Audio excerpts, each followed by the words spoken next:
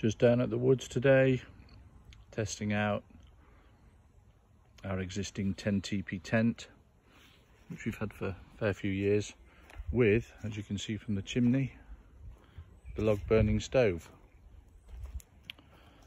So the tent sleeps 4 or 2 very comfortably.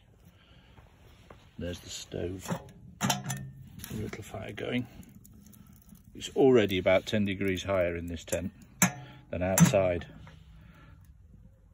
There's a room for a camp bed at the back.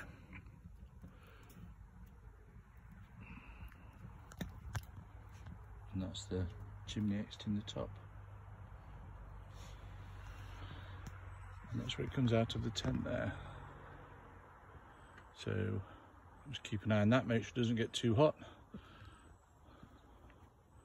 And light the main fire and maybe have